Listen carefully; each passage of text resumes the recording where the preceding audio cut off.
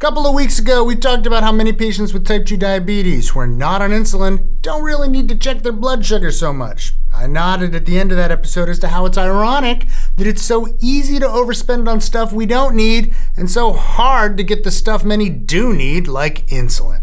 Why is that? This is Healthcare Triage News. It's a well-known story, I think we even hit on it in a podcast, that after Frederick Banting discovered insulin in 1921, he wouldn't put his name on the patent, thought it was unethical to profit from saving lives. The other two inventors sold the patent to the University of Toronto for $1. They all wanted this literal life-saving drug to be available to anyone who needed it. 2016, the price of insulin was about $450 a month in the United States. That's almost double what it had been in 2012, and it's gone up since 2016. How? The United States has about 15% of the insulin purchasing market worldwide. It generates about 50% of the revenue for insulin, though. In other words, Americans are paying a lot more than other countries' citizens for the drug. Given that the original formulation of insulin was supposed to be cheap, what happened?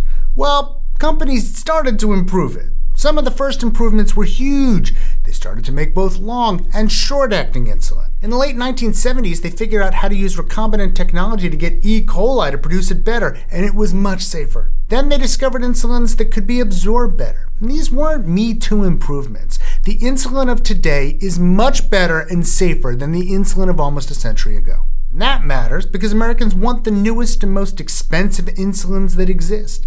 Are these newer formulations that much better than some of the other recent and cheaper drugs?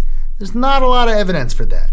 But a larger reason that companies charge so much for insulin in the United States is because they can.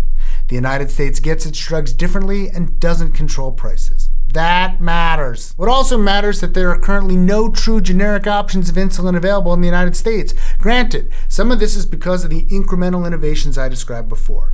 Others are because even if the insulins are off patent, the fancy ways of delivering the insulin, think those nice pens, are not. Regardless, it's clear that insulin is an area where the system is somewhat broken down.